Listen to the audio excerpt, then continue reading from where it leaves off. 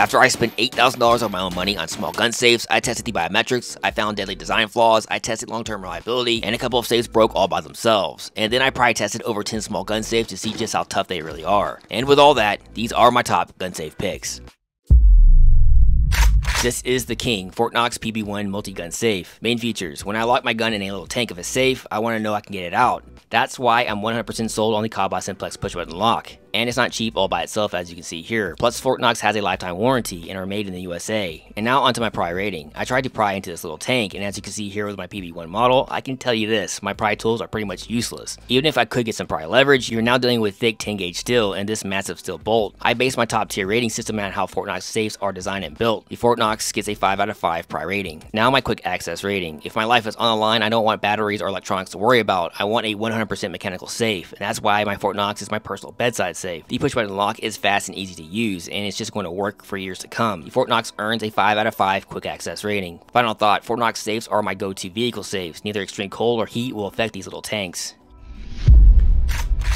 This is the Vaultec VS10i Smart Safe. Main features: 4 ways to access safe: biometric fingerprint or through Vaultec's app, number pad, or mechanical key. And there is an optional nano smart key, as you can see here. The safe features an automatic opening lid, interior light, and a rechargeable battery that lasts up to 4 to 6 months. Also comes with a steel tether cord for quick securement and has 2 pre-drilled holes for permanent placement. And now onto my pry rating. The VS10i is made from 18 gauge high carbon steel unibody construction. With its 2 locking latches and anti-pry design, even with its thinner 18 gauge steel construction, this safe is going to be a problem to pry into. These are well made and designed little safes. The VS10i gets a 5 out of 5 pry rating. Now my quick access rating. The biometrics pass both my wet and powder tests, as you can see here. The biometrics open in just 1 second flat. You also have the number pad and key backup. The Vaultec VS10i gets a 5 out of 5 quick access rating. Final thought: my Vaultec VS20i has been 100% reliable. You can count on this brand to open when you need it to. This is the SENTRY biometric gun safe. Main features: it's built super damn tough, taking over 23 minutes of full force pry attack with stage 3 tools. Not in a million years did I ever think it would be this tough, just with 1 locking latch. The SENTRY safe features a gas strut to help lift and lower that heavy steel lid. Enter the safe with either the biometrics, electronic number pad, or mechanical key. And now onto my pry rating. Take a look at just how much damage this way under $200 safe took. This little safe gives you real pry protection. I have the full pry test on my channel if you wanted to see just how tough this safe is. The SENTRY safe earns a 4 out of 5 pry rating. Now my quick access rating. I tested my SENTRY safe for over 3 years without any issues, and even though it took a lot of damage, it still registers my fingerprint to this day, as you can see here. The biometrics are also more secure than my $300 Vaultec, and it passed my wet and powder test. What's not to like here? The SENTRY safe earns a 5 out of 5 quick access rating. Final thought: I would say this is more than just a gun locker. It's truly a tiny safe. SENTRY is my top budget brand.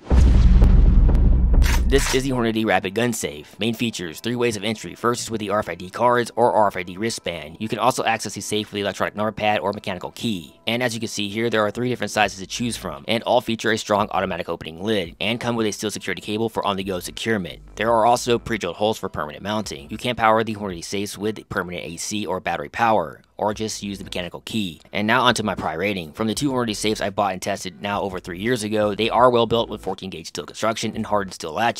I also performed a hardness test, as you can see here, on the latches of my AR gun locker, and they are hardened still. From the build of these safes, I will give the Hornady Rapid safes a 4 out of 5 pry rating. Now my quick access rating. My Hornady safes have been 100% reliable. The RFID systems work great, and you have the number pad or key for backup. The Hornady gets a 4 out of 5 quick access rating. Final thought: Hornady safe's biggest weakness is the barrel key lock. But in real life, I'm more worried about reliably getting my handgun from a locked box, or pry attacks that do happen in real life. But I was easily able to replace the lock on my Hornady gun locker, and now the lockpicking perverts are no longer interested in my safe. This is the budget biometric all safe. Main features: I wanted to hate this all safe, but my biometrics worked 100% even after 2 years. But there was a recall, as some all safes biometrics were just letting any fingerprint in. But I guess they fixed this problem and now they're back. There are better safes without biometrics, but if you have to have a biometric budget safe, then I guess the all safe will do the trick. And now onto my pry rating. They say a pry resistant lid, and that's not exactly true, but surprisingly it took 3 minutes and 82 seconds with stage 3 tools. Not bad for its price. The all safe gets a 3 out of 5 pry rating. Now my quick access rating. This was the fastest to open biometric safe I tested, with just 0.4 of a second to open. And the biometrics performed okay on my wet and powder test, and even after a couple years of trouble-free use, there was also no battery drain issues, like I have had on other budget brands. The all safe gets a 3.5 out of 5 quick access rating. Final thought: for around $100, it performed well, but then again, don't be surprised by any recalls. This is V-Line's push-button gun safe. Main features: this V-Line safe has enough room for a 1911 or 2 compact handguns, as you can see here. This safe is my standard for 100% quick access, and that is thanks to its mechanical simplex push-button lock, made from 16-gauge steel with pry-resistant clamshell lid that extends completely over the sides of the safe. Also has 4 pre-drilled mounting holes for permanent placement. V-Line safes are made in the USA. And now onto my pry rating. It may only be 16-gauge steel, but with V-Line's clamshell design and continuous hinge, and when bolted down, the V-Line is pretty much pry attack proof. The V-Line gets a 5 out of 5 pry rating. Now my quick access rating. The simplex lock is also made in the USA, and it's not cheap all by itself. Simplex locks are easy to reprogram and even easier to use. This is the lock I use for my personal quick access gun safe. With no batteries or electronics to worry about, and even better, no keyhole to pick open, these push button locks simply can't be beat. The V-Line gets a 5 out of 5 quick access rating. Final thought: I've had my V-Line safe for over 3 years, and after spending $8,000 on different small safes, which ones do I believe will still be working in 50 years, this V-Line would be one of those safes. How I rate stuff. I know it looks like I rate everything highly, but I really did spend $8,000 on these small safes, all put on my credit cards, and then I get no views on YouTube. Alright, enough about my suffering, so let's start with the curious case of the Bill Conch.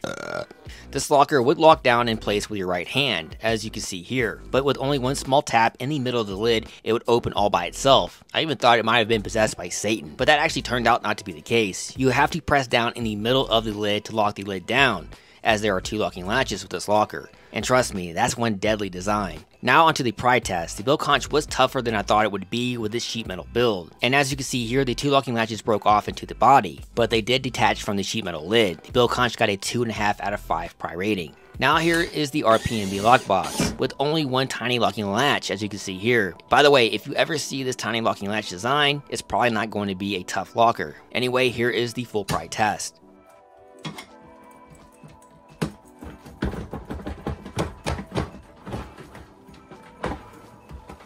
And there you go, 8 seconds to pry open. The RPMB got a 1 out of 5 pry rating. This list is not in order because I wanted to show this Sifely lockbox, as it has a similar latch design as the RPMB. It was a little tougher and took 1 minute and 8 seconds with stage 1 pry tools. The Sifely got a 2 out of 5 pry rating. And here is the RPMB single pistol locker. Side note, this locker would drain its batteries as it sat. This is not good and was the only locker to have battery drain issues. And here is the full pry test.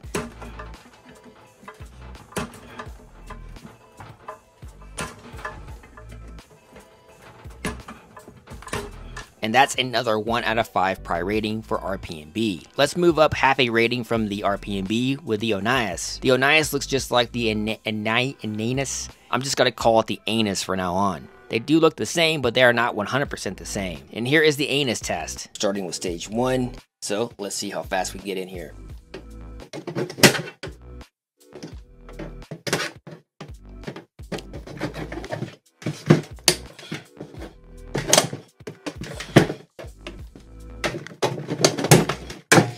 The anus just popped open in 13 seconds with stage 1 pry tools. And here is the Onias test.